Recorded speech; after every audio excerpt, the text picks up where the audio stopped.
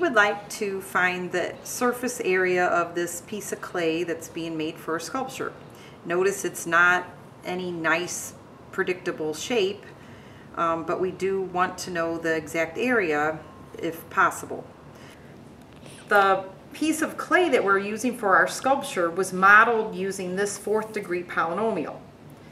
So here's the curve from x equals 0 to x equals 11.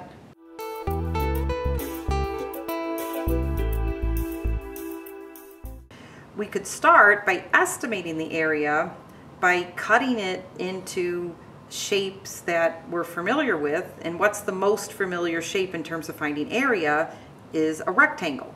Rectangles are probably the most straightforward shape to find its area. The area of a rectangle is length times width, and so if I had a rectangle such as this rectangle right here, its area is 1 for the width, 4 for the length, so its area is 4 square inches. So this little rectangle is estimating the area of that part of our shape. When we were using 1-inch rectangles to estimate the area of our piece of clay, we were using the right side of the rectangles to get the length of the rectangles. So for example, the first rectangle went from 0 to 1. We plugged 1 into the 4th degree polynomial to get the height of 4 for the rectangle. If we continue to lay rectangles that have length equal to the length of the curve, you could see that we would start to get an estimate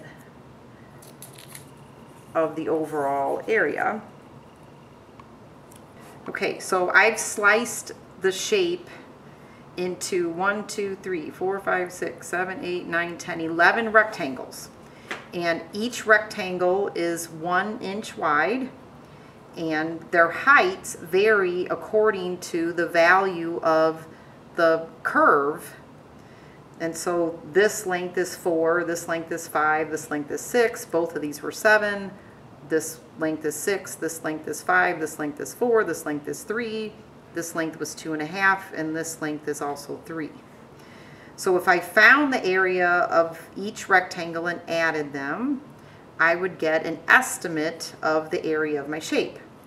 If you add 4 plus 5 plus 6 plus 7 plus 7 plus 6 plus 5 plus 4 plus 3 plus 2.5 plus 3, you get an estimated area of 52.5. So the area of my original shape of clay is 52.5 square inches.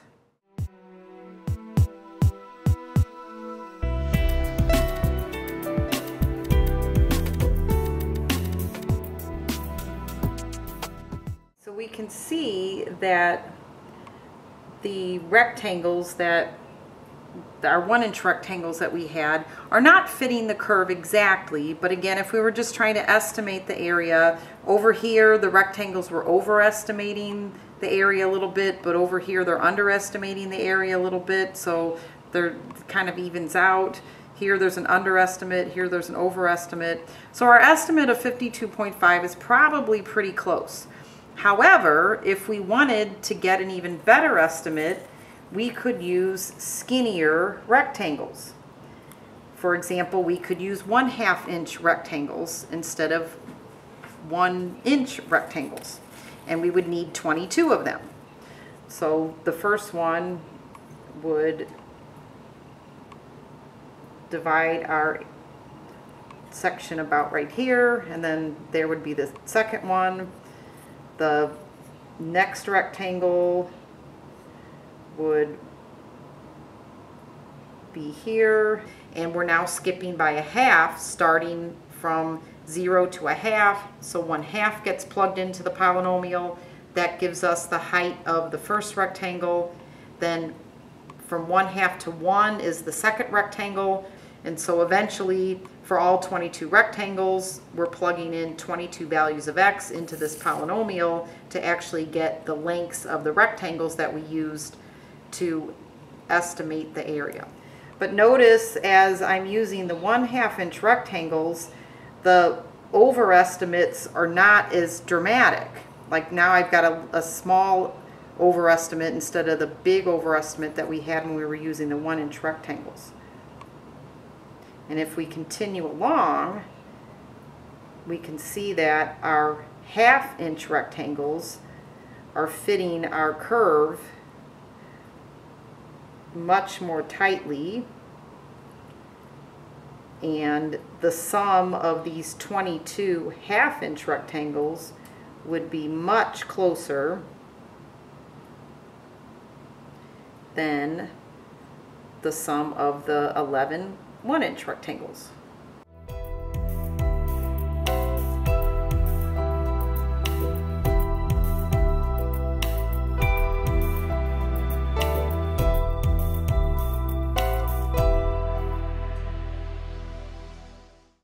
We could continue to improve our accuracy by making our rectangles skinnier and skinnier and skinnier. So I could now make 1/4 inch rectangles, for example, by making these 1/2 inch rectangles half of what they were. And notice that as I make the rectangle skinnier, I'm more accurately patterning the height to go with the function.